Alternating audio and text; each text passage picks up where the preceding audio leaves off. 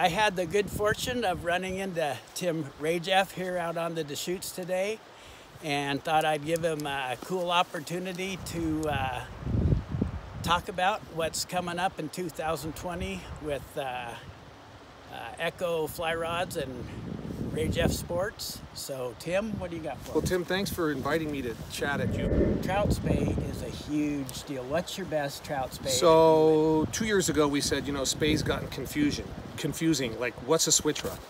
What was invented, you know, Miser popularized them in Southern Oregon to be used as single-handed or two-hand. You could switch back and forth. Right. Do you ever use a switch rod with one hand? No. Probably not, right. We make a one-handed Spey rod, specifically 10 foot 4 inches. So switch rods really are small two-handers. And when you have a 10.5 to 11 foot two-hander throwing 400, 500, 600 grains in that typical steelhead range, they tend to be a little short. So last year we came out with 3 new Spey rods. A full Spey, which is 13 footers, 6, 7, 8. Then a compact Spey, 12 feet.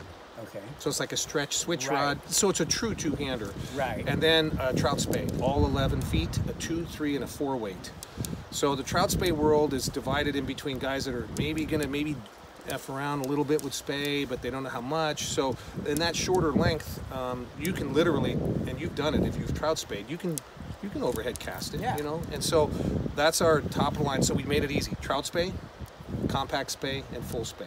And those are our higher performance sticks. Okay. So you can get into it. So what's the crown jewel? What's the sweetheart? If you had a favorite? Well, I was using one the other day. Kath and I are lucky enough to get to travel. And in Argentina, I was using the 11 foot 3 weight for the Trout Spey. Okay. Yeah, and then for me, the 13 foot rods for steelhead I think are a little bit clumsy considering our heads. Spey lines have gotten shorter, so my favorite stick is my compact Spey. It's a 12 foot 7 weight. Okay. And that shorter length, a little bit lighter tip, so oh my goodness, you don't even feel like there's a fly rod in your hand when you use it. Is that right? Yeah, now, will you throw an Airflo Rage on that? What kind of line do you prefer? Yeah, I mean, I like staying near the surface, but of course if you're dredging, so the Rage on that 7 weight is still not too long. It still functions really well. And then the difference is if you're throwing a Skagit, on that stick, if I'm tied up against the bank and I don't want to work so hard, I'll use the Scout head. Those are those slightly shorter heads. And if not, we do have a new driver series. Tom Larimer kind of stepped back and we fine-tuned Skagit heads. So instead of Skagit G3, Generation 3, we call it the driver. And it's a little bit lower density. Okay. Excuse me. Little higher density, so it doesn't float as high. Okay. So when you set up on shorter heads and you sweep, you want a little more stick than the old days. Right. So what happens there is like, imagine Spey casting on a on a concrete parking lot. When you go to sweep, you don't feel any load, any stick. Right. You feel it right at the end. Right. And for rods that are a little bit shorter, they come around quicker and you lose the sensation of load. Okay. The old days of a Deck Hogan, a slower, or a Skagit 13 footer, you can really feel it load. It helps you with your timing. Right. So to compensate for the fact that people are fishing slightly stiffer, faster rods and their sweep is faster, we wanted a little more stick, have that head sit down a little more.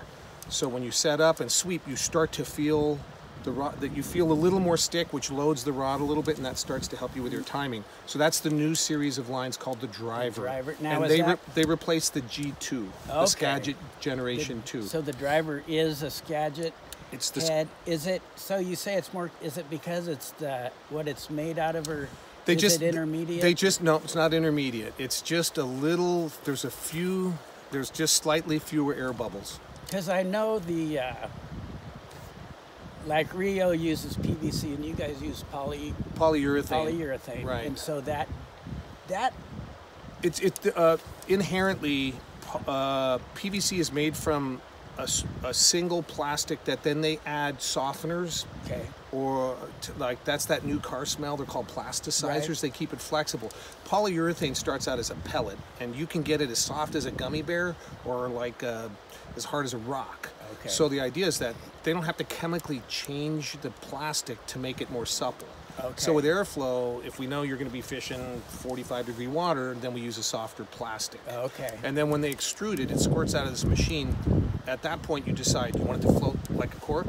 They add a bunch more foaming agent. Okay. Then it's like a you know, like your Crocs, you know, super foamy, or do we add less and less until it's an intermediate? Okay. A pure pellet of polyurethane is an intermediate. Is that and then right? they add bubbles to make it. They add a foaming agent to make it buoyant.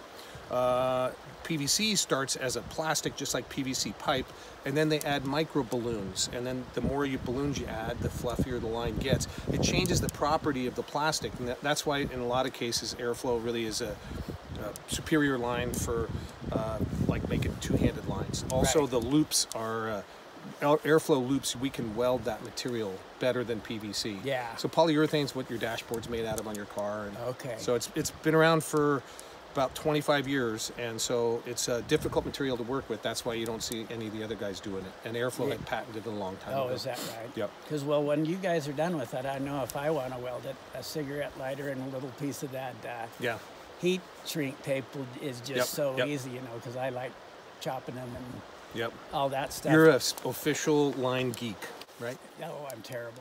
It was a real honor to spend some time with such a gracious and accomplished fly fishing legend. Thanks, Tim, for your time. Thanks, you guys. Check out his site. Thank you, guys. Thank you, buddy.